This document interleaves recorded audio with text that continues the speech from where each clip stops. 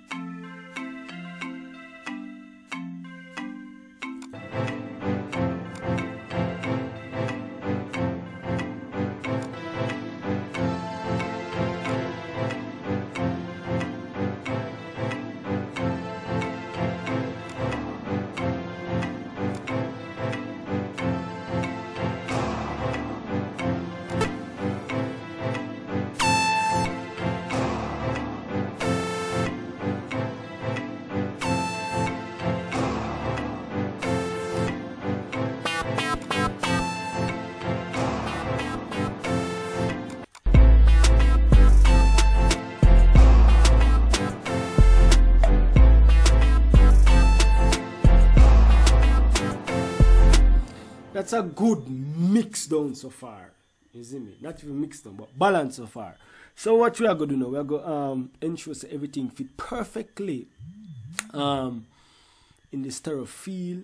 So we're going to put the kicks, the drums in mono, and we're going to do some stereo separation with the melody. Some playing on the left, some playing on the right, and all that good stuff before we cut instrument and so forth. See? So with the kicks, I'm gonna mono them by doing this. There's this knob right here. You bring this 100% TL right to merge it. So the kick is now dead center. But what I like to do with my kicks to give it more strength, I'm gonna press Control A, all right, left click on the mouse and the note, and then you use the button to scroll up, which turns up the velocity. See? So the kick hit more harder. So for the snare, likewise, mono. Hi-hats, mono. This is another call it a percussion. I'm not gonna mono it because I want it to play out in the stereo field. But for the kick, the snare and the bass line, I'm gonna mono them, and the hi-hats. See? So basically that's it. So those that are dead center in the stereo field. So the melodies are now left to be placed in their rightful position in the stereo field. So let's see what's going on here.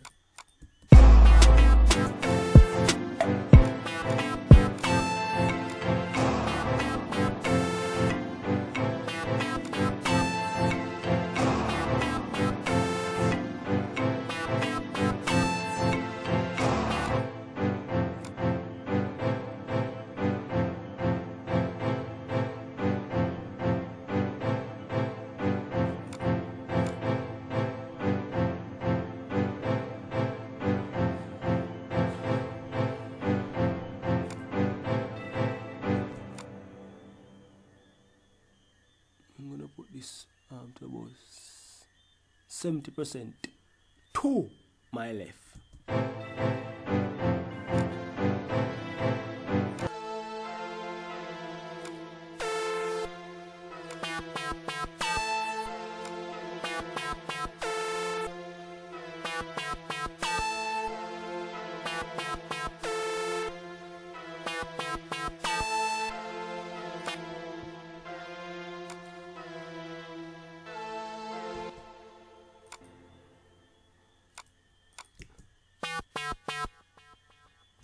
Alright, some of the sounds I noticed they have like on the how they are designed, they have their own delay and all that.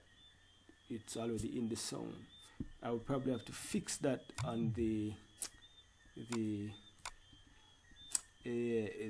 plugin itself, the filtering and all that. But guess what? I don't have time to do that, so therefore I'm gonna just leave it alone. And just make use of what I can make use of right now. So let's play it again. Remember, as you go along, always hit Control S, which is to save, because you don't want your computer crash and then all of the work gone.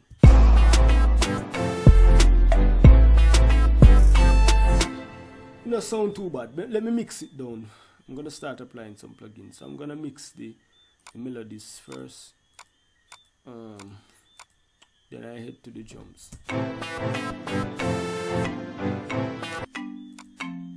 So I'm gonna go ahead and cut this instrument. I could cut it without using, I could use down here, so the equalizer down here, but I like to use you know, but if you want to save on CPU space, you could always use the EQ down here, but I like these because it has more band and all that. So I'm gonna take out about 200.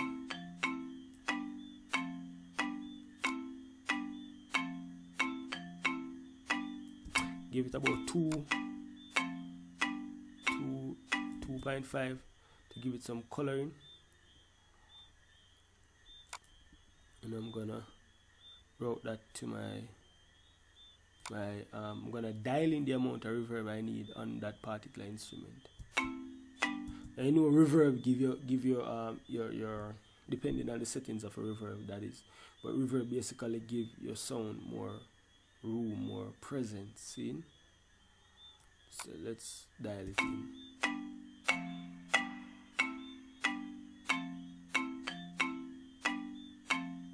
That sounds about right. I'm just gonna control my instrument, the Fruity limiter. I can use other limiters, but I want to use the native plugins just in case I don't have some of the ones that I have seen.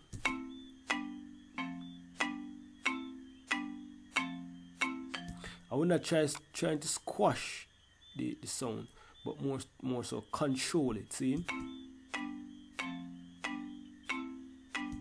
that kind of sound overly compressed, so I'm gonna ease up off the compress.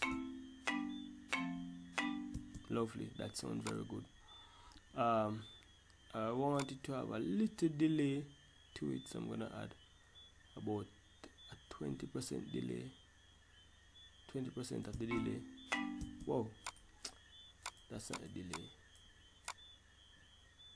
20%. So you hear that delay, that ping pong delay? Good. So let's go to the next sound.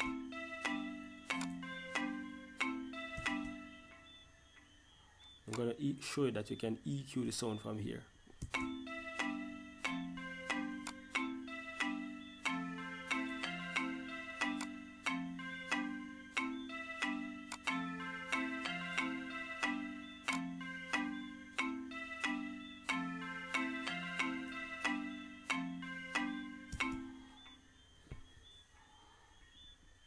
I'm gonna add a VMR to this sound. I have a preset I like to use. It's called MHOW, which is basically an EQ, harmonics and compression. See?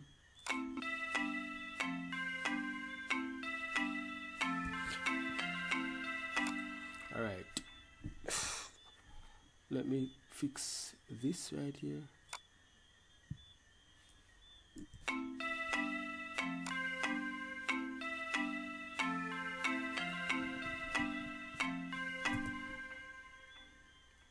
I think this could turn out a bit more.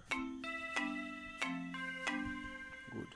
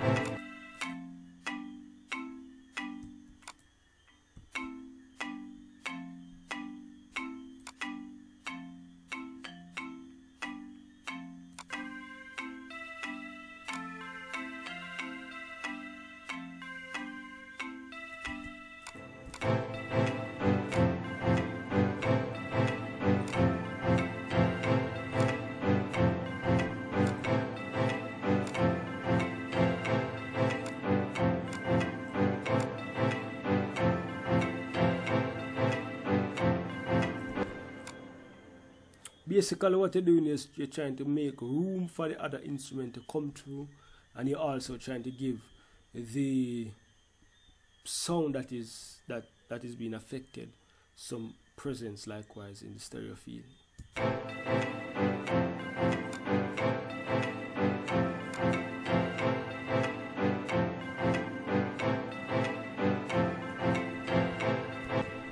So that sounds about right. I'm gonna add a limiter, add some compression on it.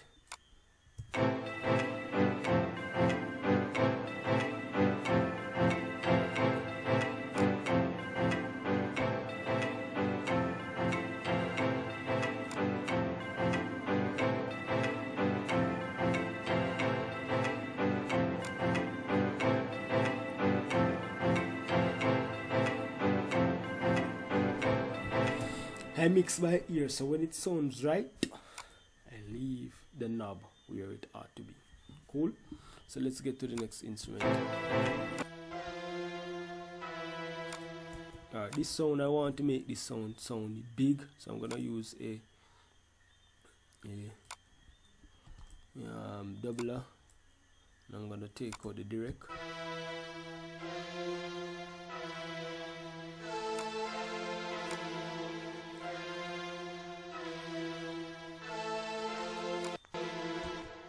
And I press this.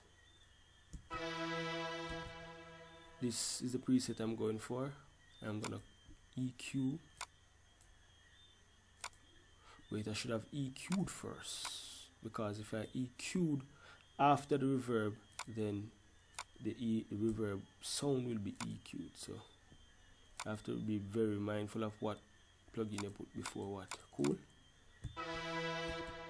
Let me shut off this.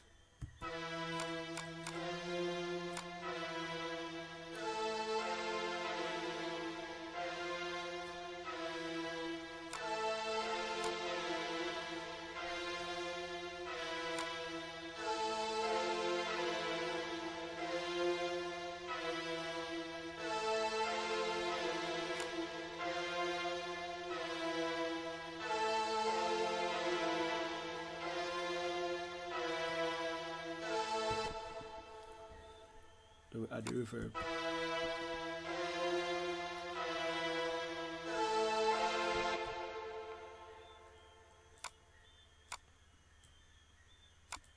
I'm gonna add a compressor to control this particular sound.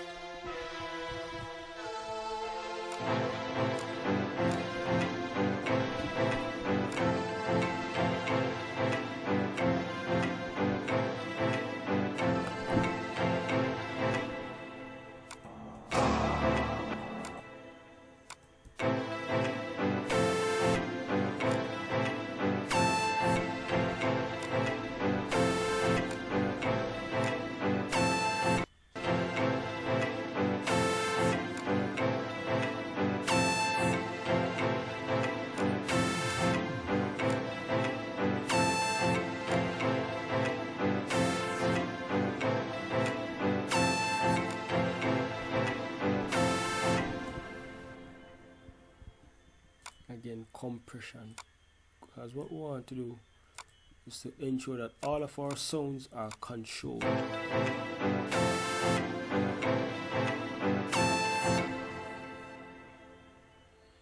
This particular sound don't need much compression, but just in case it should jump out.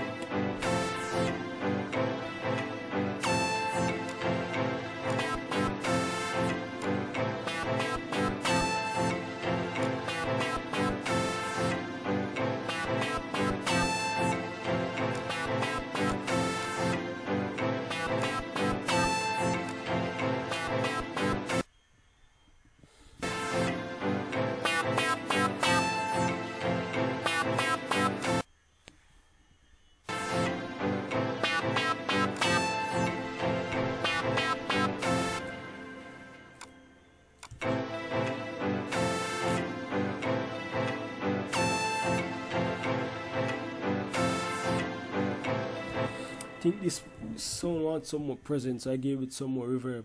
I brought the VMR to this particular channel and use a preset in it called keys, which I tend to use on the like when I'm playing keys, which is a EQ and EQ compressor and another EQ scene. Yeah, so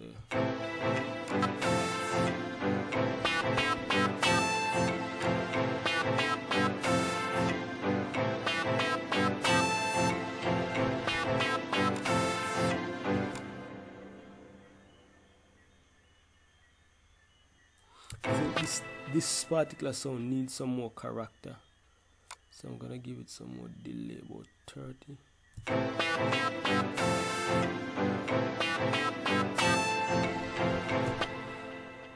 Alright, so that's basically it for the melodies. Let's see what the drums sounds like. I'm gonna start with the bass.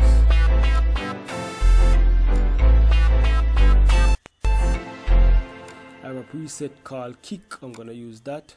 I'm gonna go to high pass. I'm gonna order 8. I'm gonna click on this and I'm gonna basically bring up this the bandwidth until it's level, and then bring it right down to about 30.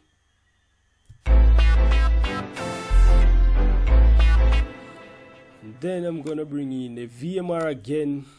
I've created some awesome presets on the VMR. Trust me, they are golden. There was something okay. So VMR is not loading. What do you do then? I can create the sound nonetheless, but I'm gonna try something. Pull this VMR to this one, and voila, it worked. So I'm gonna go here, preset, bass, and basically again harmonic distortion, a little EQ, and a trimmer. See, and this is what it sounds like. Sound good, right? This is it before it.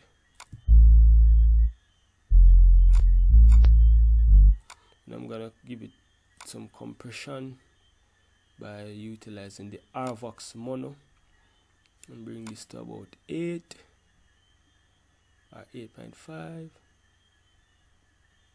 8.5.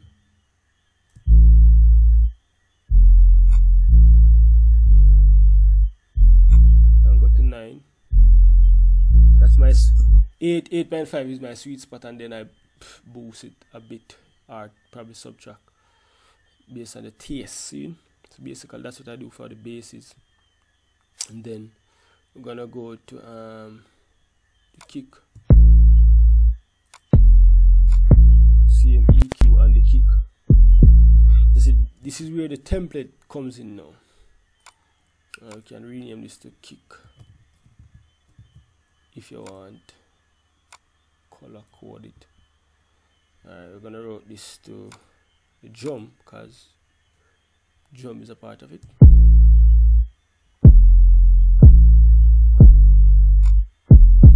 I'll bring it down a little.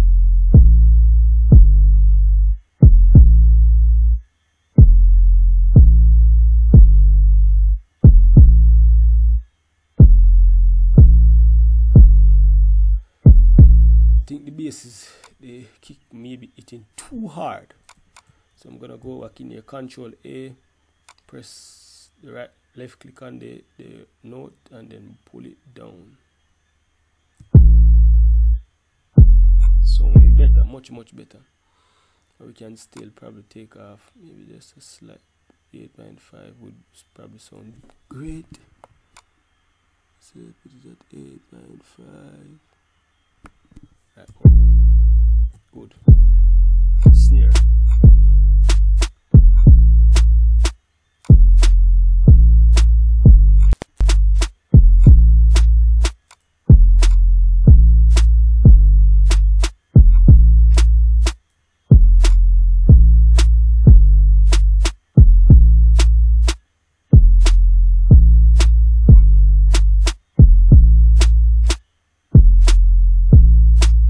So what we did with the snare, just cut some frequencies, which is the low frequency, so the bass can have more leeway, give it some coloring where it hits sweet, and then we're gonna run it to the drum compressor, the drum bus rather.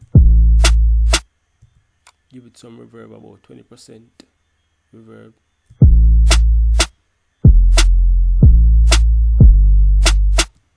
Then we hear what I'm gonna EQ the hi-hats right here. So save and CPU.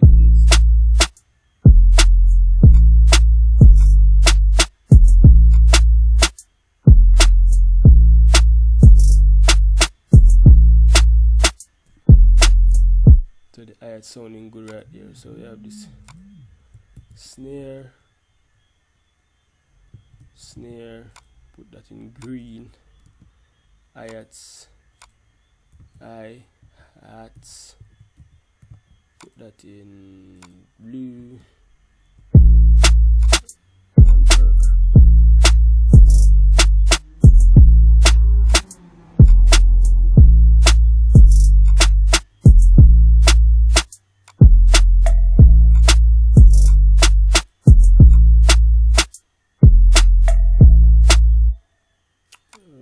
run the percussion snare to that and add some delay to it, about 35, and give it some presence, about 45.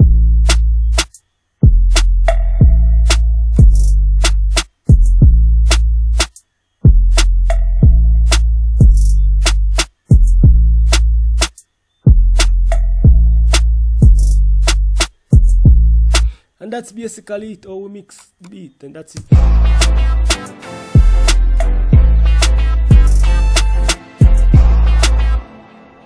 This particular sound, want some cutting.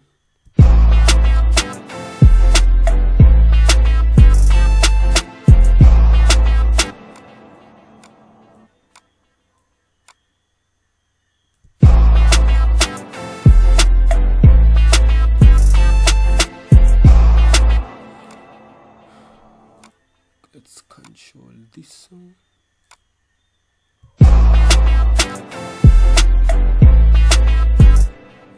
About 17, put in a ratio of 3 to 1. Give it a boost, gain of 2 dB. I'm gonna run it to the drum bus. Delay maybe about 20%, and I want it to have a lot of presence. I'm gonna hit about 60% reverb.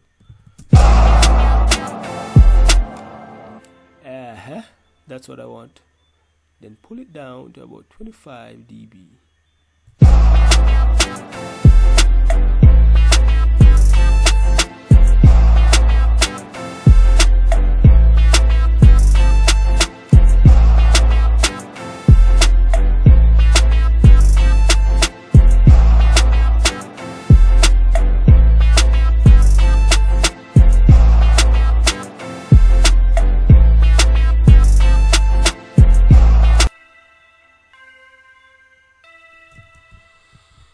So I think I'm gonna try you may not have this plugin, which is it's called the MHOW mod, which is a stereo plugin that brings the frequency from left to right.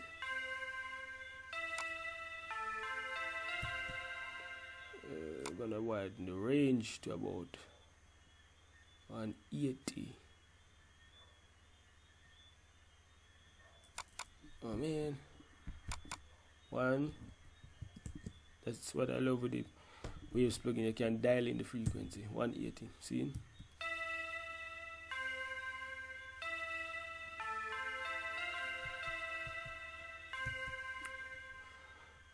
Because I was wondering why I was not hearing that. I placed the plugin on the wrong place.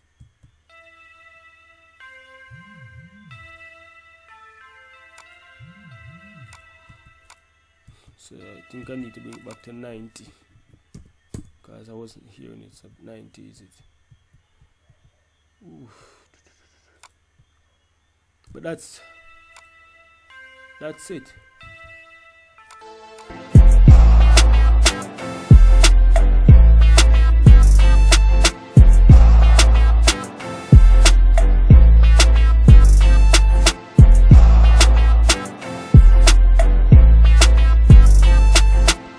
That's basically how you mix the beat.